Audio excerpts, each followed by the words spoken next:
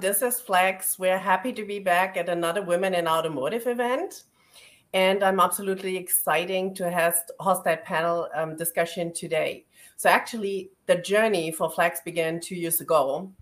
And even that was my beginning of it, when Flex has joined the first time live on stage for such an event. And so that was really, for me, really important. It is absolutely a tremendous network option for all of us. And that's why I'm supporting it personally. So today you see me switching roles because I will act as a moderator. Usually I have been part of the panel discussion itself, but today I'm moderating the great panel here today. So, and this will be all about driving change. But before we come to that, let me quickly introduce Flex. So Flex is a $26 billion company, and we are split it into different segments. And one of that segments is automotive. And all the people here on the panel are belonging to the automotive segment. And we are in the product focus for us is electrification, and here in specific high voltage products. And then we have connectivity and we have compute, and that goes up to autonomous compute. And we do design and we do manufacture. And of course, we will deliver the products that we have designed and manufactured to the customers. We are in the automotive segment, 14,000 employees worldwide, and we are running over 30 sites. So that's just short. So you have a bit of an understanding of who's Flex, because of some of you might have not heard about us before.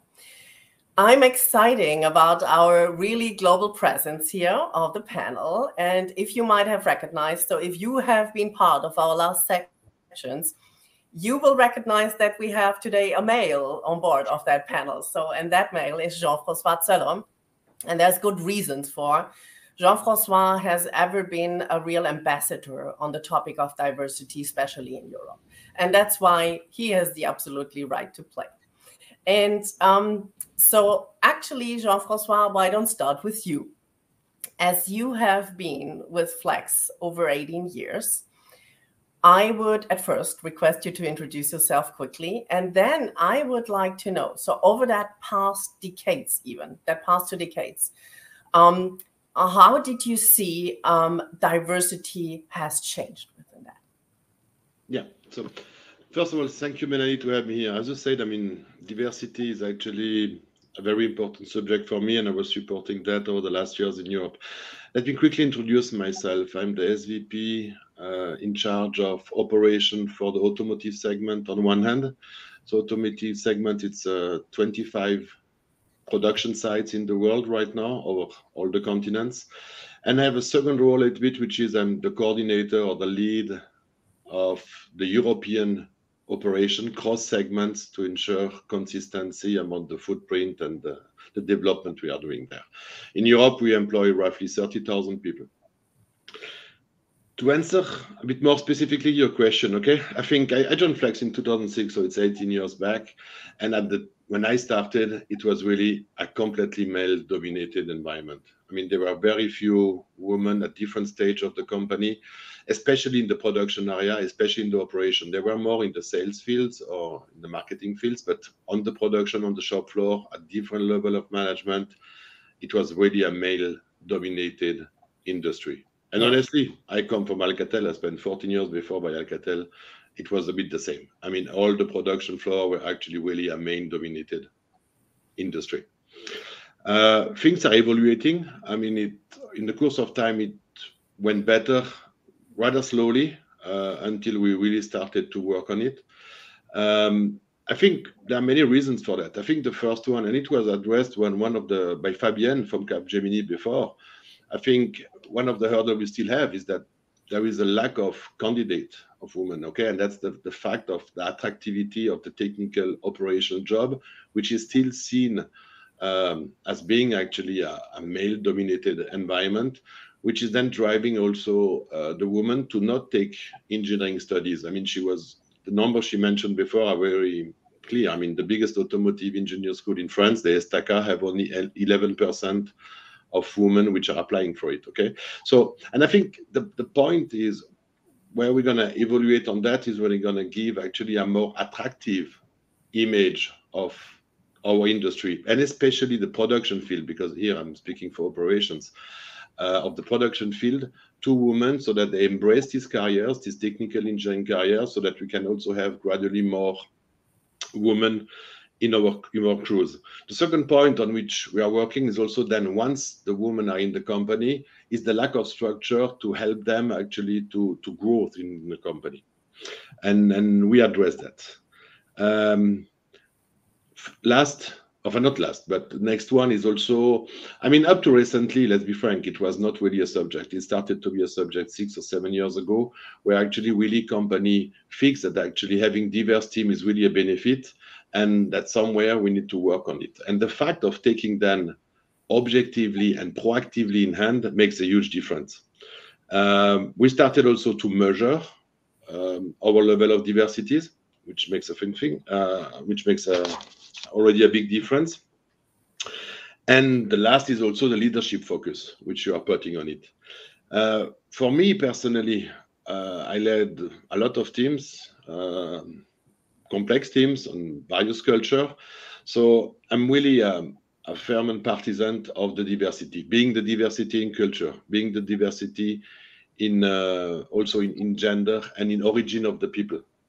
I mean, that's really what, first of all, from a personal point of view, what makes my job so attractive and so, to some extent, so interesting, but also from an efficiency point of view, because you really see and you really can measure that when you have diverse people from a cultural point of view, but also from a gender diversity point of view, you have a different type of debate in the things. I mean, there are different views of the people on the same project, and the fact of being able to combine that, especially the more the problem is complex, is helping you to have a better resolution of it. That's why I'm also personally very proud about the action which have been taken by Flex over the last years. Under the leadership of our new CEO, she's not that new anymore because it's almost 4 years that Revati joined the company. She's an engineer, she's a woman, she's coming from India, so it's a model of diversity. And actually, she really accelerated the movement here by putting in place, actually, from a leadership point of view, and actually convincing everybody that it's really something important. And then actually by putting in place very concrete measures in order to help. And I'm very proud of what we did in EMEA, together also with your support, Melanie, to implement this program of Strong Her, She Leads, and all the mentoring program in order to help the women to grow, in order to give them the confidence which some bias are actually harming sometimes, so that really we can bring, on one hand, more and more women attracted by technical production engineering jobs, and second, once they are able to develop them and avoid any kind of bias. With that, I'm handing over a bit back to you, Melanie, okay? Thank you, Jean-François, thank you. And I will ask Mai. I'm absolutely happy to have her on board. It's early enough for you. Mai, would you please introduce yourself very quickly? And then I would like to ask you, who should drive change? Yeah, thanks, Melanie. And hi, everyone. I'm Mai Deng Vu. I'm the Director of Technology and Business Development at Flex Automotive. And like Jean-François, I'm also from France, but I'm now based in the Bay Area in California. As you know, it's pretty early morning right now, around 7 a.m. Melanie, I'm really glad that you're asking this question, because this is really a topic that is very close to my heart. I'm an electrical engineer by training, and I've been working in the hardware industry for all my career. So I've been around male-dominated environments for quite a long time. So it's very close to me. So picking up from Jean-François' comments, yes, I think that absolutely. It's everyone's responsibility to drive change at that level, and everyone can play a role and be empowered to help overcome gender biases and obviously other biases as well, right? Where if we can create a workplace where everyone feels valued, then everyone benefits from it.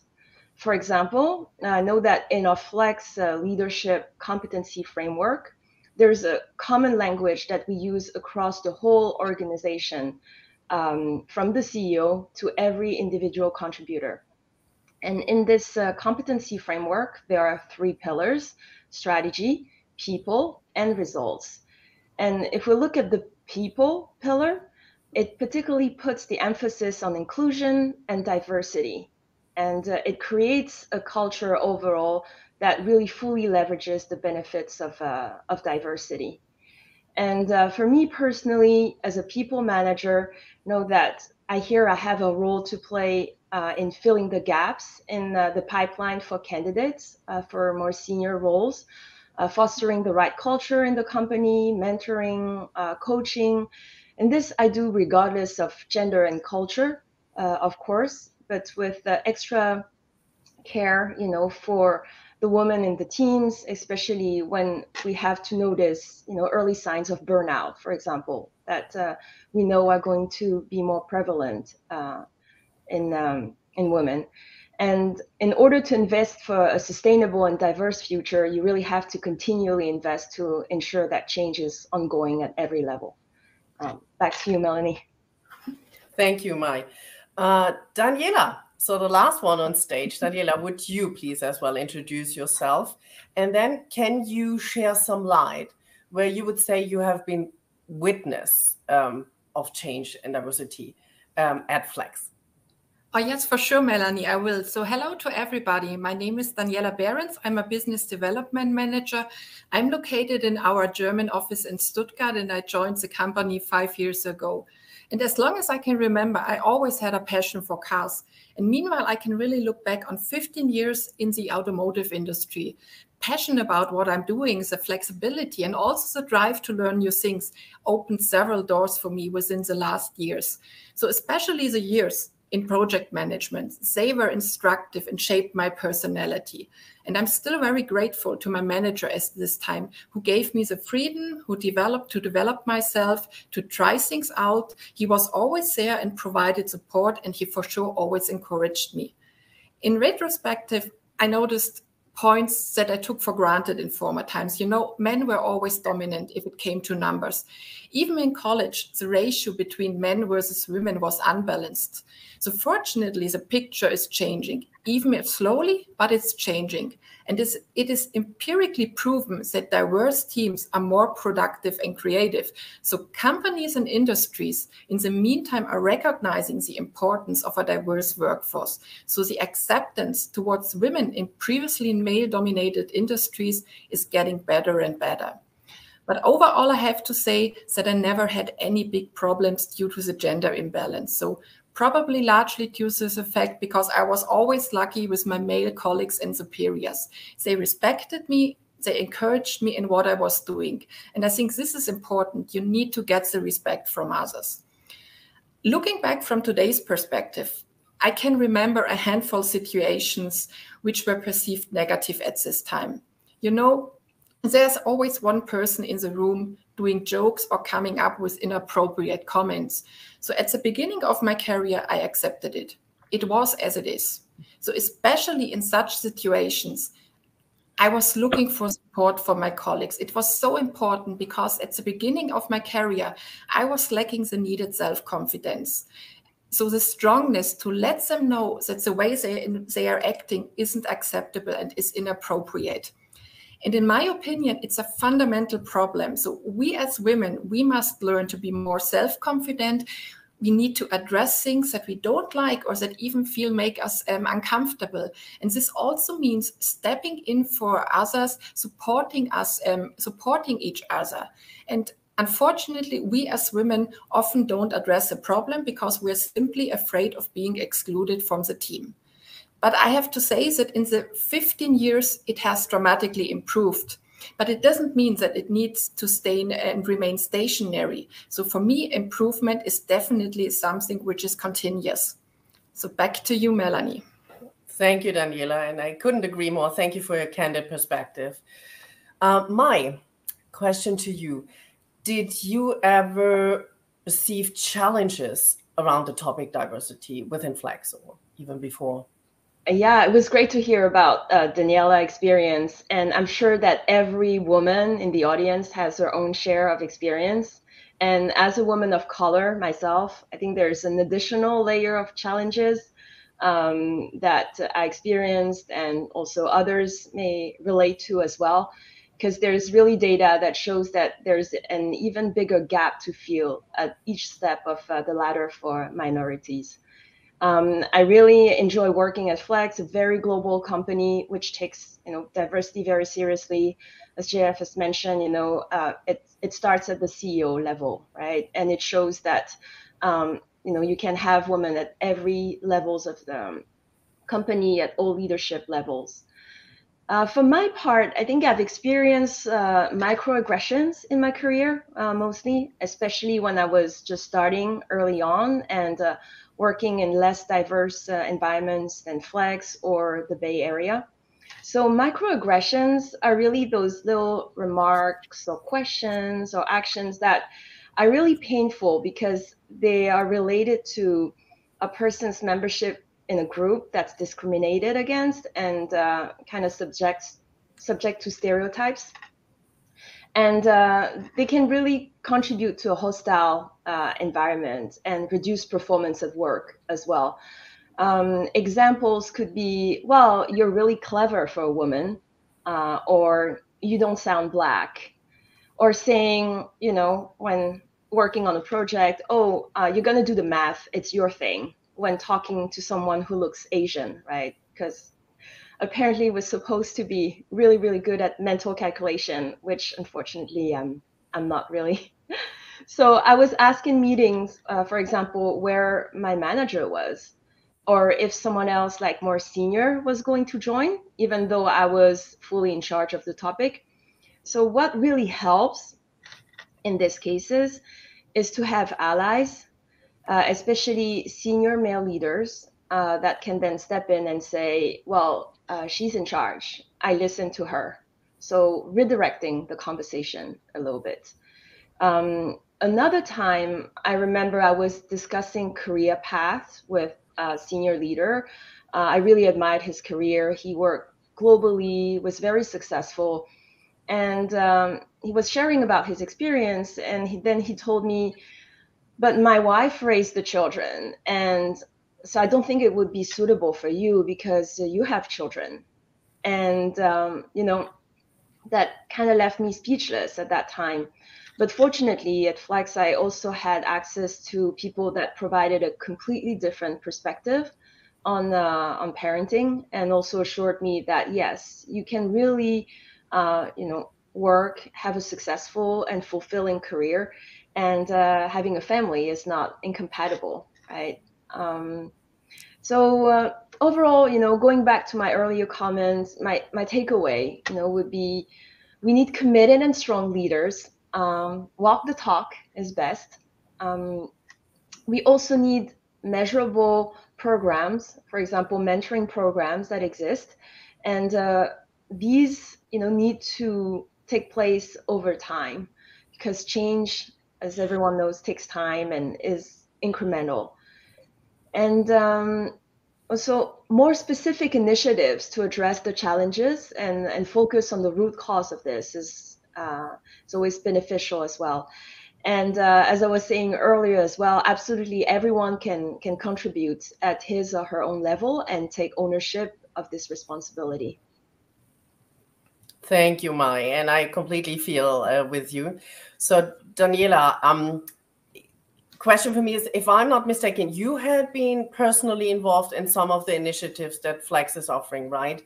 Can you share with us which was the one that really stood out for you?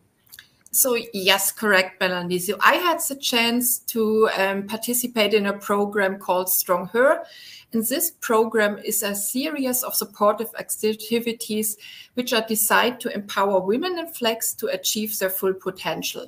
So program covered key modules like Play Big, Navigate Through Emotions, or Personal Resilience, for example. And the virtual trainings were supported by networking sessions, but also by a Strong Her pathway. And the pathway is a space for us women where we find inspirations and insight around mindset, but also skills and behaviors that are helping us to utilize our talents and full potential. And for me personally, I like the modules inner critics as well as dealing with praise and criticism. So I know each of you knows the voice that expresses the criticism and disapproval about your actions, the voice of self-doubt and self-criticism. This is our internal judge and jury. And if we do not manage it well, it might hold us back, it may shame us, but also destroy our courage. And as the name suggests, the inner critic's purpose is to be critical as it does with the imposter syndrome. So the feeling of being incompetent despite all the contrary evidence. And the module explained very well the importance of recognizing and not ignoring or suppressing your inner critic, because it simply doesn't work. In fact, if you ignore the unpleasant thoughts and the emotions, it will lead to a rebound effect.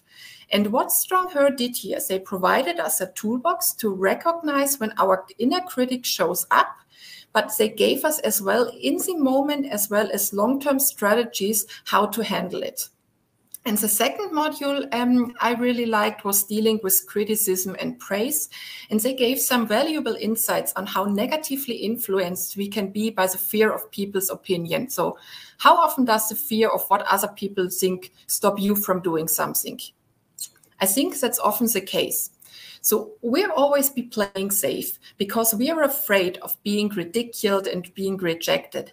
But it's important to pay less attention to it because we need to believe in our talent, in our values, to unblock our potential.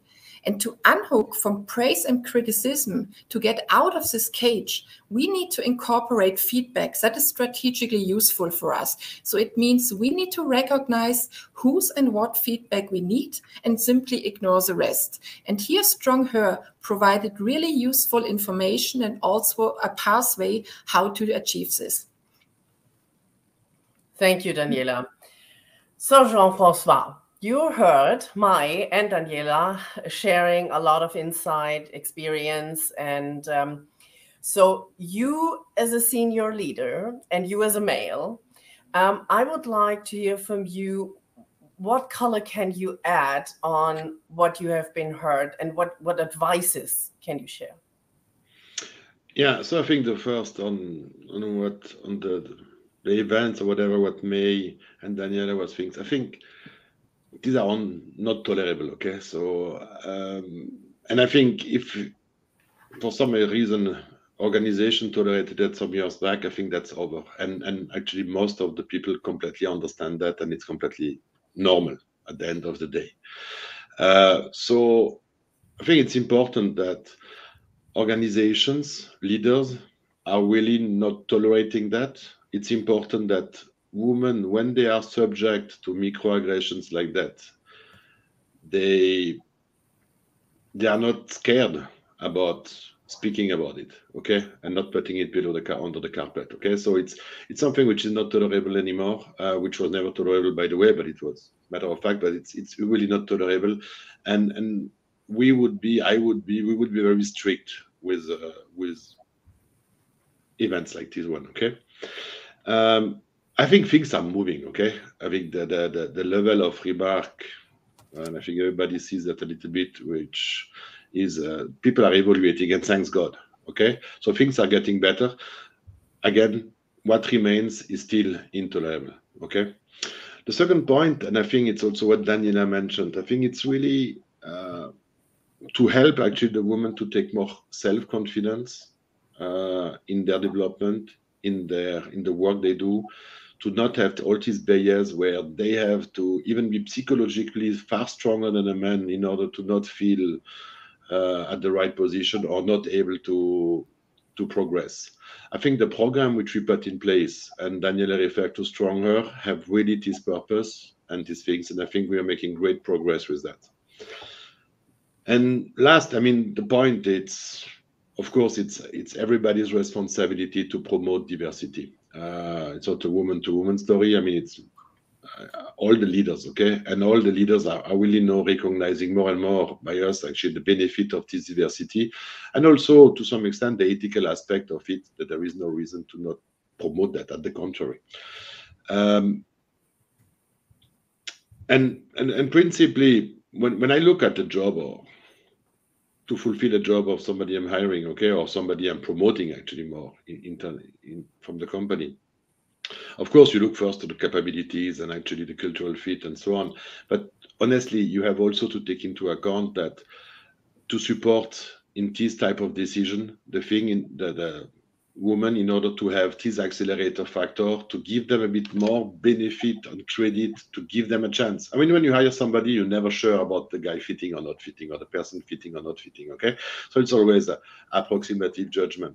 So, but I think it's really important that we are also ready as a leader to take a bit more risk to promote a woman which might not be completely as ready, okay, but to take the risk to help her, then to coach her in order her to be successful.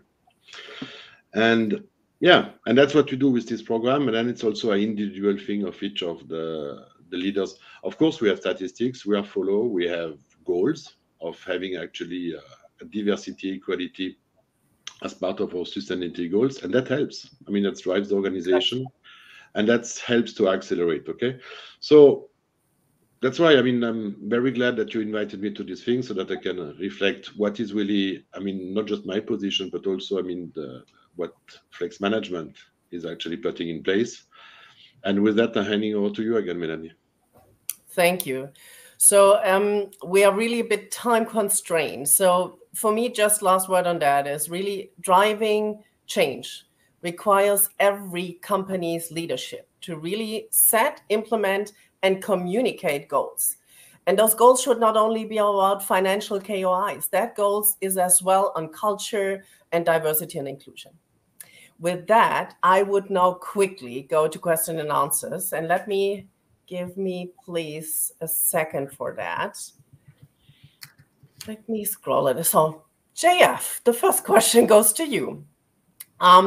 How do you, as a male senior executive, encourage the women on your team to speak up and help enable opportunities for them to be heard or have a seat at the table?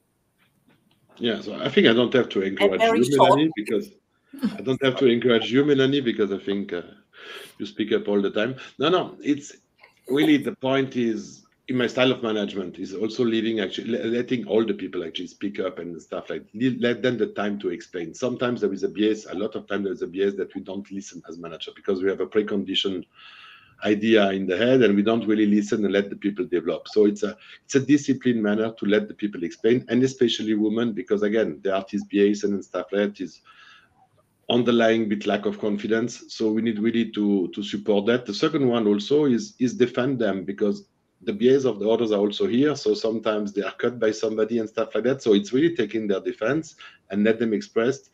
It's just normal. It's also a matter of respect to the people. Okay. So I think that's for the speak up and the opportunities. I think we spoke about it already before, is getting them the means to have the self-confidence by the development program. When positions are open, actually really take into consideration the diversity factor, which is and pushing a bit for the drive of more diverse teams, which is the benefit of the company. Okay, thank you. Next question, you experienced first-hand bias on a number of levels, and one of the attendees commented on we should not only help females, we should also help males to get over their biases.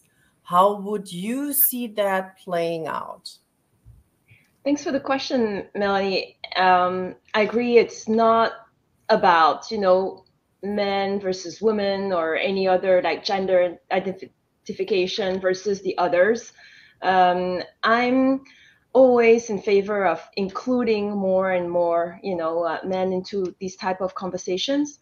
For example, we have employee resource groups at Flex that are more focused on, for example, women at Flex, women in technology and things like that, that are open to everyone. And we organize sessions on networking, for example, or personal finance, all these type of topics that speak to both men and women, and that create a safe place for shared communication.